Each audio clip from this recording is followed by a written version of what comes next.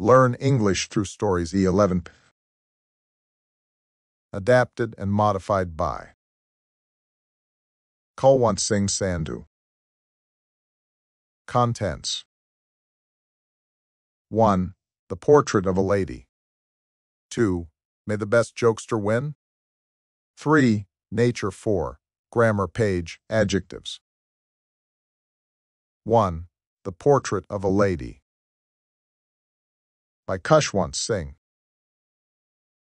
My grandmother, like everybody's grandmother, was an old woman. She had been old and wrinkled for the 20 years that I had known her. People said that she had once been young and pretty and had even had a husband, but that was hard to believe. My grandfather's portrait hung above the mantelpiece in the drawing room. He wore a big turban and loose-fitting clothes. His long, white beard covered the best part of his chest, and he looked at least 100 years old. He did not look like the sort of person who would have a wife or children. He looked as if he could only have lots and lots of grandchildren. As for my grandmother being young and pretty, the thought was almost revolting. She often told us about the games she used to play as a child. That seemed quite absurd and undignified on her part, and we treated it like the fables of the prophets she used to tell us. She had always been short and fat and slightly bent. Her face was a crisscross of wrinkles running from everywhere to everywhere. No, we were certain she had always been as we had known her. Old, so terribly old that she could not have grown older and had stayed at the same age for 20 years. She could never have been pretty, but she was always beautiful. She hobbled about the house in spotless white with one hand resting on her waist to balance her stoop and the other telling the beads of her rosary. Her silver locks were scattered untidily over her pale, puckered face, and her lips constantly moved in inaudible prayer. Yes, she was beautiful. She was like the winter landscape in the mountains, an expanse of pure white serenity breathing peace and contentment. My grandmother and I were good friends. My parents left me with her when they went to live in the city, and we were constantly together. She used to wake me up in the morning and get me ready for school. She said her morning prayer in a monotonous sing-song while she bathed and dressed me in the hope that I would listen and get to know it by heart. I listened because I loved her voice, but never bothered to learn it. Then she would fetch my wooden slate, which she had already washed and plastered with yellow chalk, a tiny earthen ink pot, and a red pen, tie them all in a bundle, and hand it to me. After a breakfast of a thick, stale chapati with a little butter and sugar spread on it, we went to school. She carried several stale chapatis with her for the village dogs. My grandmother always went to school with me because the school was attached to the temple. The priest taught us the alphabet and the morning prayer. While the children sat in rows on either side of the veranda singing the alphabet or the prayer in a chorus, my grandmother sat inside reading the scriptures. When we had both finished, we would walk back together. This time the village dogs would meet us at the temple door.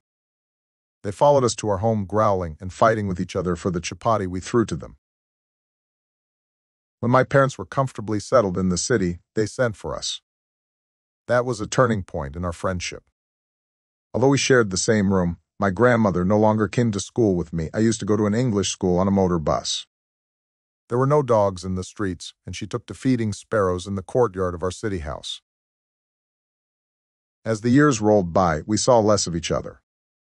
For some time, she continued to wake me up and get me ready for school. When I came back, she would ask me what the teacher had taught me. I would tell her English words and little things about Western science and learning, the law of gravity, Archimedes' principle, the world being round, etc. This made her unhappy. She could not help me with my lessons. She did not believe in the things they taught at the English school and was distressed that there was no teaching about God and the scriptures. One day, I announced that we were being given music lessons. She said nothing, but her silence meant disapproval. She rarely talked to me after that. When I went up to university, I was given a room of my own. The common link of friendship was snapped. My grandmother accepted her seclusion with resignation. She rarely left her spinning wheel to talk to anyone. From sunrise to sunset, she sat by her wheel spinning and reciting prayers. Only in the afternoon, she relaxed for a while to feed the sparrows. While she came and perched on her legs, others on her shoulders. Some even sat on her head.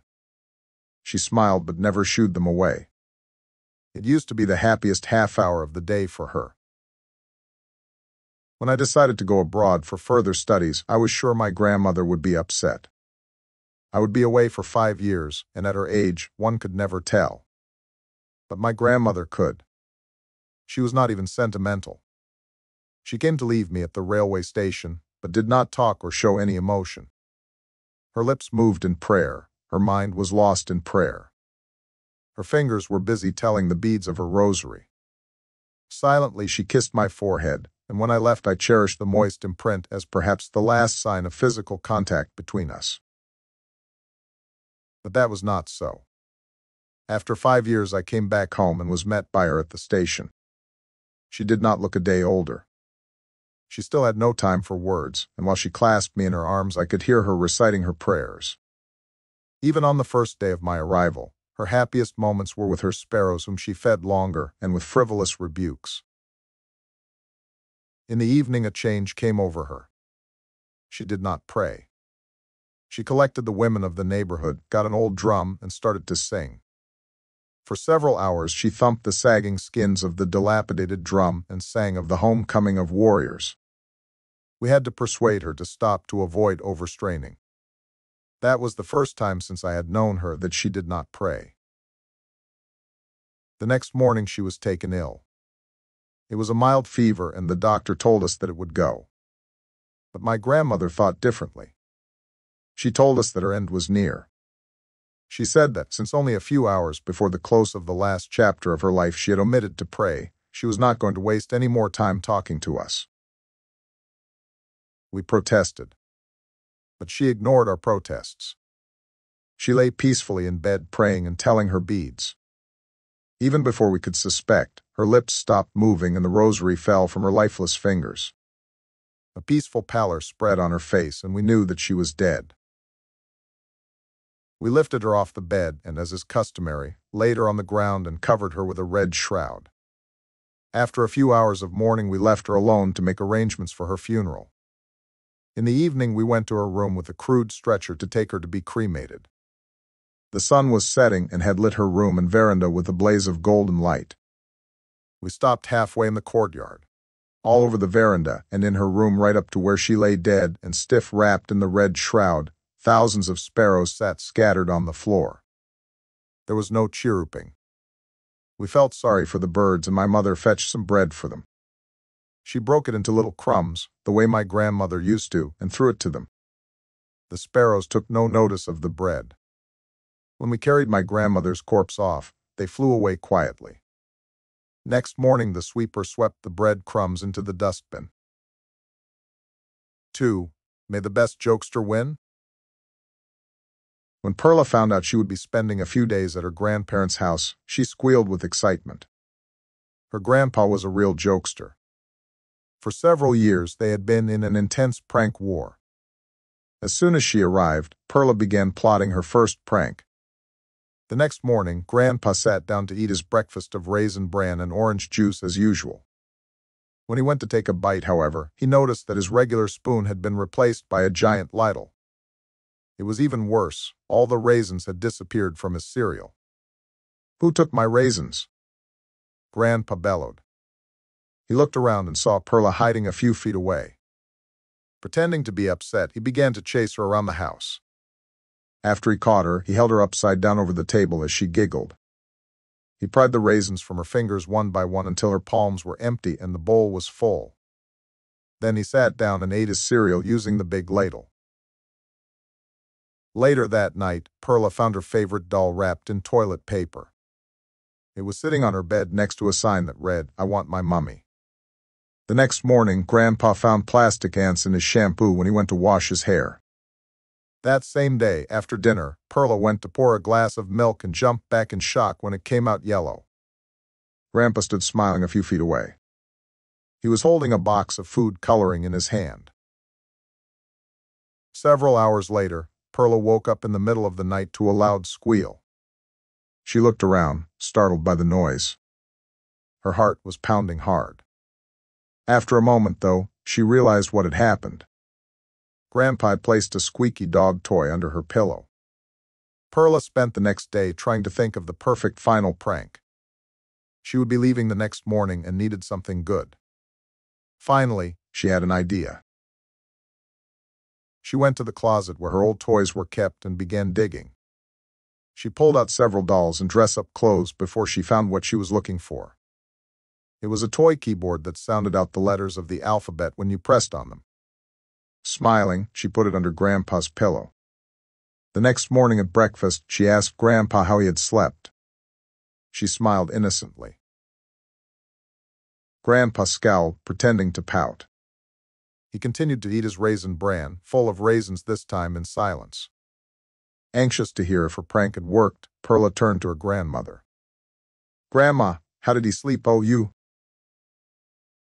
"Wouldn't believe it," Grandma hollered from the other side of the room. "He woke up at 2:00 am singing the ABCs. 3. Nature. I sometimes feel that nature is the artist and the art itself. Or we can say nature is the creator and the creation itself. Nature is an important and integral part of us. We are extremely lucky that we are blessed with nature, however. Nowadays, some of us fail to recognize it. Nature is rich in beauty as well as diversity. The countless objects of nature are things of beauty. They provide joy to the onlookers. I sometimes go to the mountains and feast my eyes on the views. Nature has been an inspiration for numerous poets, writers, artists, and more of yesteryears. This remarkable creation inspired them to write poems and stories in the glory of it. They truly valued nature, which reflects in their works even today. Essentially, nature is everything we are surrounded by, like the water we drink, the air we breathe, the sun we soak in, the birds we hear chirping, the moon we gaze at, and more. Above all, it is rich and colorful and consists of both living and non-living things. Therefore, people of the modern age should also learn something from people of yesteryear and start valuing nature before it gets too late. Nature has been in existence long before humans and ever since it has taken care of mankind and nourished it forever. In other words, it offers us a protective layer which guards us against all kinds of damage and harm. Survival of mankind without nature is impossible, and humans need to understand that. If nature has the ability to protect us, it is also powerful enough to destroy the entire mankind. Every form of nature, for instance, plants, animals, rivers, mountains, moon, and more, holds equal significance for us. The absence of one element is enough to cause a catastrophe in the functioning of human life. We fulfill our healthy lifestyle by eating and drinking healthy, which nature gives us. Similarly, it provides us with water and food that enables us to do so. Rainfall and sunshine, the two most important elements to survive, are derived from nature itself.